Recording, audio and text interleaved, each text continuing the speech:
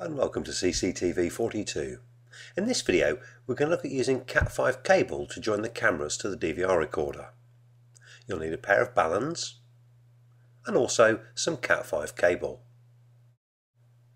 If we look at a balun in detail, we can see how one end has a standard BNC female connection and the other end has some screw terminals.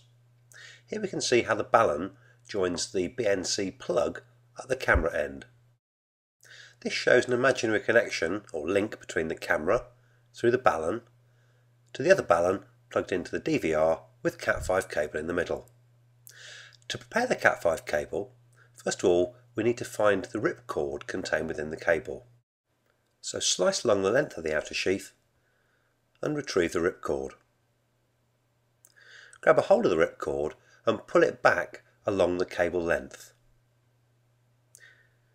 Now you can separate the inner 4-pair wire from the outer sheath and we can see cat5 cable, that's the ripcord, that's the 4 pairs of wire and the outer protection. The first thing we need to do is cut away the outer protection layer. Now clip away the ripcord and finally remove the clear plastic protection and cut that away as well.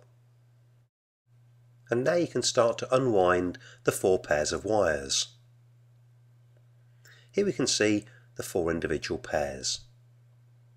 To connect to a balun, all you have to do is open up one of the pairs and then screw the 2 wires into the back of the balun. There's a positive and a negative, so make sure you remember which wire is connected to which part of the balun.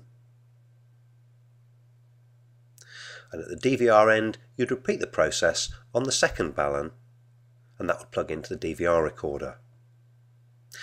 Each cat5 cable is capable of supporting 4 video signals.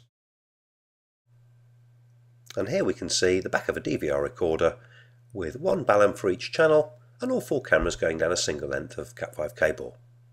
And this is a pretty standard camera installation, so 1 balun for video signal and the power being supplied locally using a standard transformer. Another option is to use the cat5 cable to supply the DC power.